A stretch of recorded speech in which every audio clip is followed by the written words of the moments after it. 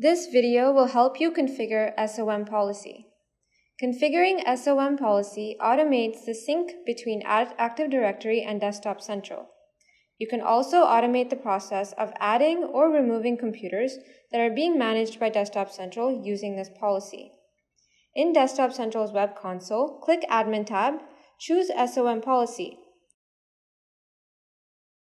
When a computer is added to the Active Directory, you can decide between these two actions. You can either choose to install agents directly or receive notifications about it. Assume a computer is deleted from Active Directory. You can choose to delete the computer from the scope of management automatically or just receive notifications about it. Suppose a computer is inactive for a period.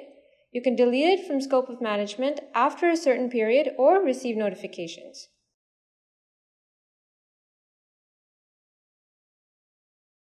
Decide the sync time between Desktop Central and Active Directory. Choose the domain or organizational unit that has to be synchronized with Desktop Central.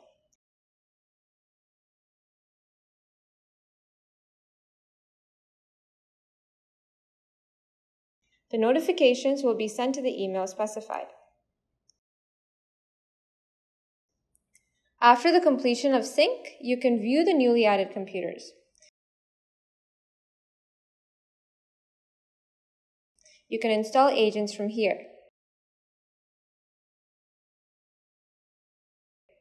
In case you do not want to manage some of the computers, you can exclude them.